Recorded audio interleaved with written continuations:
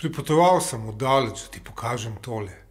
Je iz plastične vrečke izluščil fotoalbum in se ga postavil na kolena. Roki sta mu drhteli, kot bi hoteli tehtati zrak, od lic sta ostali le v dolbini in brke je barval le še tobak. Slišal sem, da si naredil vozniški izpit. Drugi v naši družini. Boš kamionar? Odkimal sem.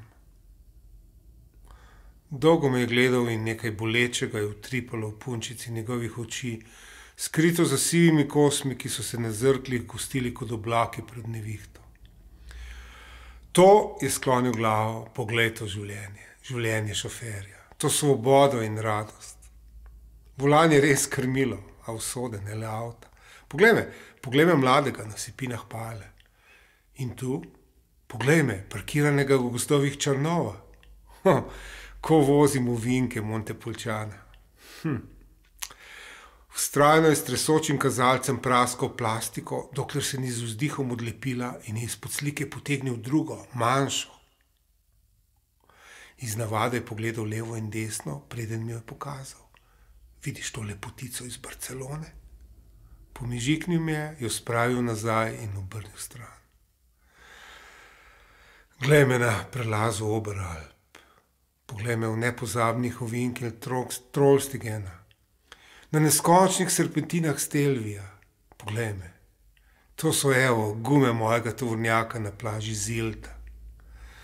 Me prepoznaš v bledu Rejnisfera. Začutil sem, da me gleda in dvignil glavo. Vse to, je rekel in prinesel tresoči kazalec očem. Vse to je tu notri. Te oči so ujele vse.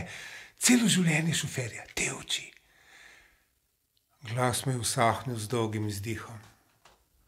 S prstom je še vedno kazal na mreno, ki je kot zavesa legala čez njegove spomine. Zdelo se mi je, da je kos ledu, ki sva ga nazadnje gledala, pritisnil ob naju in se pričel topiti. Prva kapljica se je pokazala v njegovih očeh, drugo sem začutil v svojih. Prišlo je spet.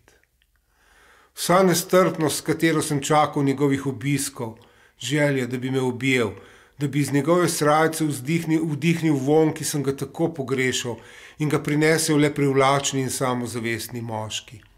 Vonj po cigaretah, po briljantini, lažnem usnju, avtomobilskih sedežev in ženskih pogledih. Hotel sem ga objeti, ga stisniti, čeprav je bil sedaj že pol tanjši od mene, in žeti iz njega še zadnje kaplje vonja po njegovem življenju in hrepenenja po koncu svojega otroštva. Pa sem začutil solzo že sredi lica in sem čustva presekal z edinim, za kar sem vedel, da ga ne smem vprašati. Kaj pravijo zdravniki? Tlesko me je zaprl album. Grem. Skozi okno sem gledal za njim, drobna in sključena postava se je pomikala od sence do sence, kot da išče zavetje. Njegove zadnje besede so mi skozi ušesa počasi potovale v srce. Ujeti moram avtobus.